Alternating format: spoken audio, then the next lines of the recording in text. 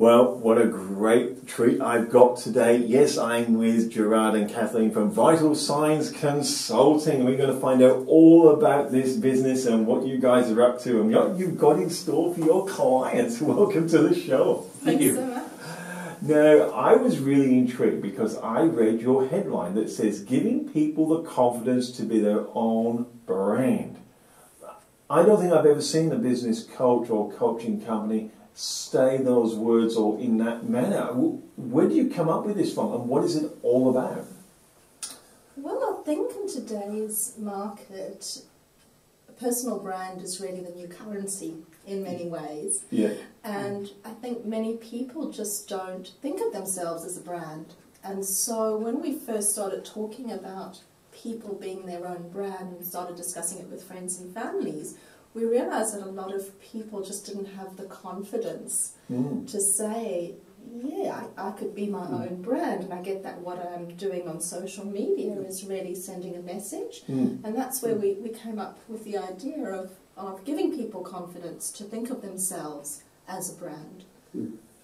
That's also, if you do business, people do business with a person. Yes. And how you present yourself on social media, I think people can make a connection. Yes. So it's important to manage your personal brand. One thing I will say for myself, I'm finding the young people, whether they're managing their brand properly on social media is another question, but they seem to have great confidence in just grabbing phones, live streaming and doing all this. And I'm finding, and I'll put myself in this, the generation of my era tends to be a little bit more hesitant or lack a little bit of confidence in this area. Is this social media and being able to live stream and do videos like what you guys do, this is all part of that new confidence that you need to better be a brand, prepared to put yourself out there? Yes. I think it is, absolutely, and I think it's quite scary for those who have not grown up as digital natives. Yes. You know, certainly the young people of today, it's just so natural. They don't understand that a telephone and a camera used to be two completely separate objects. But in today's market, it's really important how you portray yourself. I have to laugh. My 5-year-old grandson was with my wife and he said, "Oh, can I play some games on your phone?" And then she said, "Well, my phone's got no games on it." And he said, "What's the point of having it then?" We didn't have phones like that when we were growing up, but yes. No, so it's very confronting for those of us who aren't digital natives to think about, I guess, promoting ourselves as a brand, because it almost feels a little bit maybe like bragging. And yet how you portray yourself on social media is very important, and it's something that some people are aware of, other people aren't aware of it, but I think talking with business owners, meeting with business people, you can't help but realize that everybody has a social media presence and that needs to be managed. Now, Kathleen said something really interesting then. I guess my generation relates to it, that we get on social media, we say we're bragging. Yes. Is this an emotional obstacle you find as a way that has to be broken down to get this confidence? Yes, I think that because that's the way you grow up. And the younger generation, they can do whatever they want. You know, I don't think they got the rules that we had when we were younger. They got much more accessibility to social media than we had ever had before. They have accessibility to knowledge that we didn't have before. Yeah. So yeah, I think all those things just play a big role in managing your brand. Yeah. But also the younger people, I mean, they're worth $1 billion by just having their brand name with cosmetics. Yes. You know, but that is for that specific type of age group. You know, they don't cater for the older generation. So they manage their brand for the younger generation. You know, when I grew up, when I first went into business, I was always to write to-do lists. These are the lists you're going to do tomorrow, these are the lists you're going to do the next day, blah, blah, blah, blah. Now I'm finding this new generation, this new culture is coming through. As well as writing that, you have to write a to-be list, what you want to be, and paint this picture for yourself. The two are marrying up. Well, how are you finding, is this what you're finding out there? This is what you teach people? Yes. I think there is a clear relationship between the two. I think now more than ever, reaching our potential has become a lot easier in some ways with the type of access that we have through the internet. And so it's not only about what you want to do, but it is about who you want to become. And part of that is very much, I guess, part of what we discuss in terms of your personal branding. What are your values? What is your promise to the market? How does your personal brand and your business brand relate to each other? Because the two are quite different. Very interesting.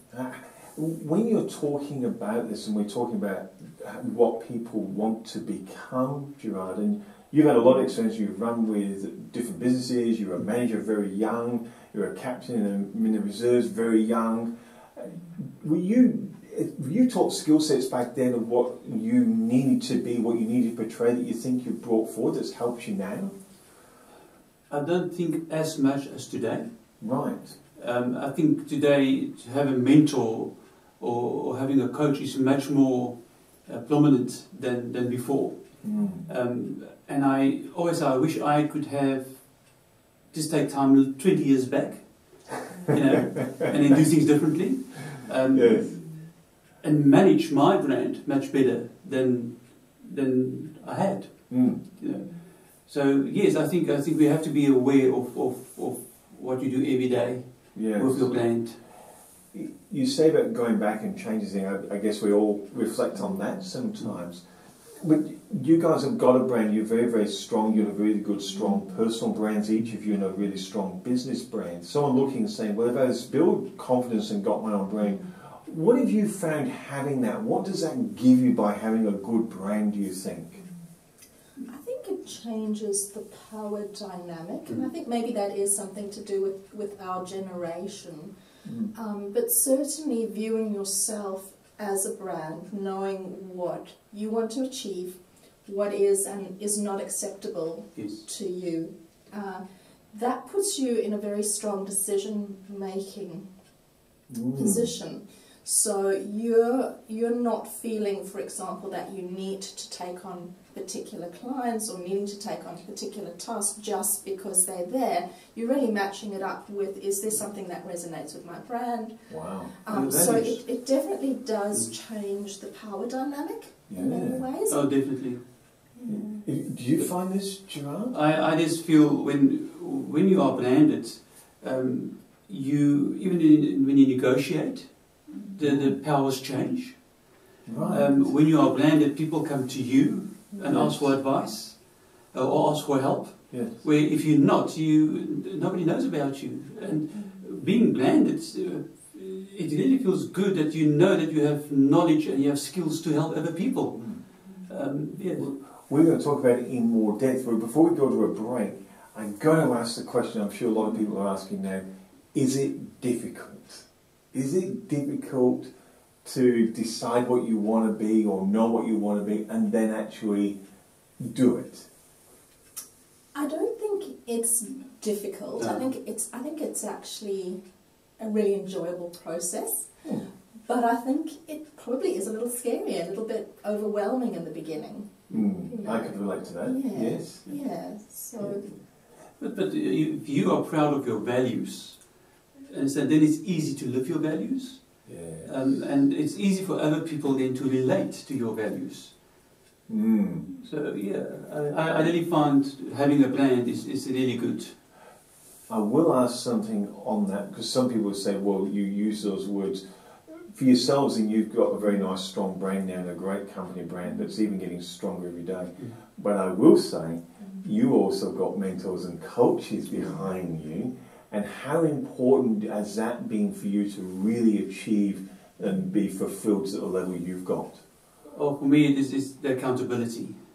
Right. You can't lie to yourself anymore. And also you have to take ego out of the equation. Oh, that's interesting. I think what's really important, when we started initially, despite Gerhard's history of coaching, I think we convinced ourselves that because the two of us were in the business together, that we would be able to hold each other accountable. No. We learned that was not the case. That's not the very case? quickly. No. You cannot self-coach. And so it's been really important to have coaches behind us. That has been fundamental to the entire process. It's interesting you mention that, because I'm sure people watching say, well, that's all right, because it's true. No. Oh no, we cannot help each other. We cannot hold each other accountable. We've tried. We've tried. This having a coach for us, it means there's somebody else that can see something that we can do some maybe differently. Yes. You know, that we didn't see, because we're inside a box, you know, and your coach is standing outside looking at this frame, you know, and we're inside the frame. So it makes a huge difference in did you think about that? No, we didn't thought about that. Yes. And if you do it, what do you think the results will be? Oh, we didn't thought about that. And to an extent, two heads are better than one, but when you get stuck, it's almost as though you get doubly stuck. Yes. Doubly stuck. So having a coach who could come in and go, all right, Unstuck guys, us. You're too much inside your own heads, Right. has been incredibly valuable. Yes. Wow. That's sensational. Don't go anywhere. You don't go anywhere. We're going to take a little break and we're going to come back with Kathleen and Gerhard and more about having the confidence to become your own brand and what it will actually give you. But we're going to go into how you do it, the actual practical steps. Don't go anywhere.